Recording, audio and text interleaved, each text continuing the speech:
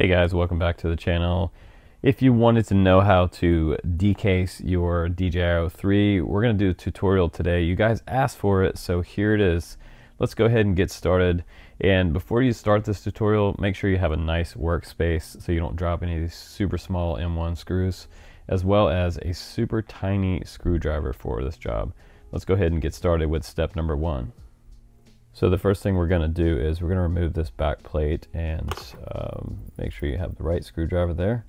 And go ahead and remove these two first bolts. These are on the back of the DJI unit. And these just simply hold down your UFL connectors for your dipole antennas. We also got two brand new antennas in the box as well with this kit, so that's kind of cool. We're also going to decase the camera. Once these two screws are pulled out, set those to the side. We're going to make a little pile here, and we're going to start to remove some of these pieces. You can go ahead and use your fingers to pop off these UFL connectors and set those to the side. Next step, what we want to do is make sure we remove these two top screws right here. And we're going to take this baby slam apart. So we're just going to go ahead and keep working that screw out, set that to the side in the same pile. I want to save all these original pieces of hardware in case you decide to put your protector back on your DJI-03. So this last screw was kind of a pain. It was really Loctited in there. Had to put a lot of pressure on this one to get this one out. And again, make sure your screwdriver is nice and flat when you're unscrewing these screws. And it should just come on out. Set that in the same pile. Now we're going to pull off this top plate here. And this separates the two stacks between the VTX and the DVR. So the next thing we want to do is pull off this top plate. We're going to separate it there, and there's a little bit of thermal paste there. Don't worry about that. Just go ahead and set this top plate to the side. And we can take a paper towel or something and just wipe a little bit of this off to clean it up if you want to. And now we're going to remove this bottom piece as well. Go ahead and grab your screwdriver and start unscrewing these screws, and this will allow this bottom DVR to be able to be pulled off the bottom plate. So just take your time, don't force anything. Most of these screws should be relatively easy to pull off. So you guys can see there. Okay. These screws are a little bit thicker than the ones we pulled off the top. And there's only 4 on the bottom. That should separate this bottom plate. One more screw to go there. Not so hard so far, is it? Not too bad. So we're going to go ahead and remove this one. And let's go ahead and pop this piece off as well. You see a little more thermal paste down there. Quite a bit more. DJI likes to add a lot. Now we can remove this side panel. So to remove this side panel, you're going to want to pop this connector off right here. We're just going to grab with our fingernail and release this connector.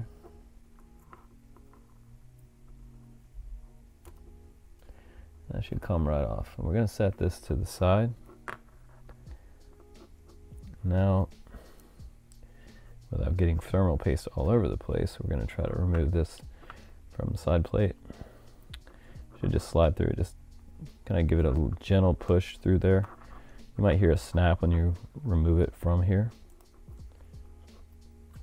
Okay. Now, being very careful that I don't damage anything. I'm just going to set this to the side. So now you have decased the DVR and the VTX. And at this point we could plug these two back in. Okay, so at this point, let's go ahead and decase the camera. There is a little grommet on the back where your cable comes out of the camera. Just go ahead and take a nice thin razor blade and stick in there and pull this grom out. Just get it out slightly, and then maybe use your fingernail to go ahead and get it the rest of the way out. Next up, you want to grab your screwdriver again, and we're going to remove this side bolt. And you're just going to remove it just like this. And we're going to set this one to the side as well in our little screw pile. We're going to get the other side. Again, try not to force these bolts too much because you might strip them. Just make sure your screwdriver is nice and flat. And apply a little bit of pressure. And I like these kind of screwdrivers because they have this little spinning top right here on the top of the screwdriver, which lets you put a little more pressure and spin it at the same time. So at this point, we're ready to go ahead and separate this. Just go ahead and pull it out like so. And we have a connector here that we're gonna have to deal with. So we have a little bit of waterproofing right there. And what we may do is, we may have to cut that, but we'll see what happens here. We need to pull this front piece off. This is our camera shield. Gonna go ahead and pull this connector off, separate the two.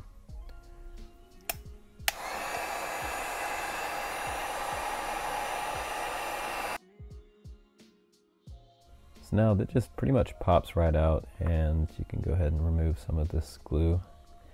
Once you get it all off, you can just kind of take it off with your fingers. It comes off pretty easily. You don't want to kind of poke around your razor blade too much around this cable so that we don't have any problems there with severing this cable. And now I have that glue off. It only takes maybe a couple seconds to really loosen that glue up. And we should be able to kind of remove this outer piece of plastic here if that's in the way to get this harness through. Really, I didn't want to destroy this camera housing because I may put it back in there later, so it fits just through that hole. And now you have your camera cable out of the camera housing. Now at this point, you're ready to go ahead and remove the camera housing itself, and there are 4 screws here that we're going to remove. Okay, 4 tiny little M1 screws there. And this is a super sturdy plastic shroud around this camera, so don't be surprised if it takes a little bit of wiggling to get this out. Try not to put too much pressure on it. Now at this point, this is one of the most critical things during this decasing. This is pretty well locked into this camera shroud, so when you're trying to remove this, try not to pry it out with anything. Don't pull on this PCB right here too hard. What I had to do was kind of put a little bit of force on the side there and pull back at the same time, kind of pulling from this part right here and not the PCB right here. So you want to be careful there when you're removing that. And you know, if you have to push it back down and snap it into place, do that a couple times, but eventually you're going to work it out of there. You just have to get it past these 2 points on both sides. And once you do that, you've got your camera decased. Now you want to do this first. You want to reconnect your camera cable to your camera before you put this back plate on. And at this point, I'm thinking it doesn't really matter whether this is upside down or not. We're just going to see how that plays out once we get things seated. These screws come from the front here, so we're going to go ahead and grab this M1 2x3 pack. We've got 4 screws here to put in, so we're just going to start with this first one. And again, we're going to come from the front, and we're just going to lightly screw that into place. And you'll repeat that process for the next 3 spots. And there are a total of 4 screws that will go into this camera harness here, your new decased harness. Just lightly screw things into place. And the next thing you want to do is, after you get all 4 of these screws on, you want to make sure that you put your camera cover on the front of this camera. Make sure that you don't destroy this camera the first time you crash.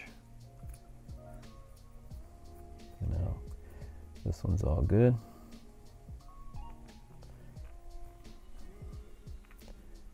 Again, just take your time here. Looks like this needs to be repositioned a little bit. I'm not sure that you really need Loctite here. It's totally up to you. I feel like if you just get these screws nice and snug into place, they should be fine. Plus Loctite does damage plastic, so if we have any Loctite touch this plastic shroud, it may damage this shroud. So that's looking good there. Now we can move on to putting on our camera cover. So now we can move on to placing the VTX and the DVR in the decased unit. Okay, now it's getting fun. Go ahead and grab your square piece, and you'll see that it says cable locker position here. You might need a magnifying glass to see some of this stuff, but you're going to set it right on top just like that. And what you're going to do next is you're going to have one of these long bars going across the bottom on this side where the camera cable comes out, and this is the very front of the unit. This is the left side, the right side, and when you put the VTX or the VTX on top, you're going to have the antennas facing the back. So these are labeled as well. If you look super close, on the schematic it says number 3, and I believe number 3 is going to be the naked 03 air unit ANT-IPX locker. So that's exactly what this one is right here, and we're going to be using the hardware on that is labeled number 6, and that's M1 6x5mm. And there's 6 of those, so we're going to look for that pack now. That's number 6, and again that's M1 6x5. It's this pack right here, and these screws will go into the bottom 2 and hold our camera cable in place. So go ahead and grab one of those screws, and what I would do is I would just drive it through and make sure this top piece is on.